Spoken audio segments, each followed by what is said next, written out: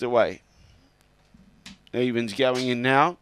And the favourite is one of those. G-Boy, box 6, green. That's what he's got, and the green light is on. There's no more bets, thank you. We're set to go. Ready.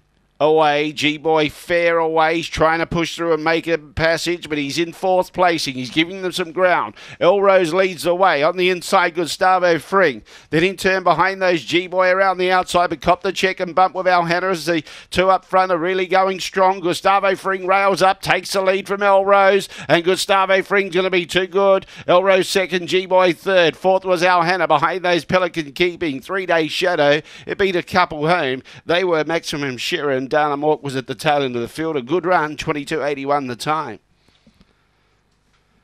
1 beats 3 and 6. 1, 3, 6 the judges' numbers. Number 5 gets 4th.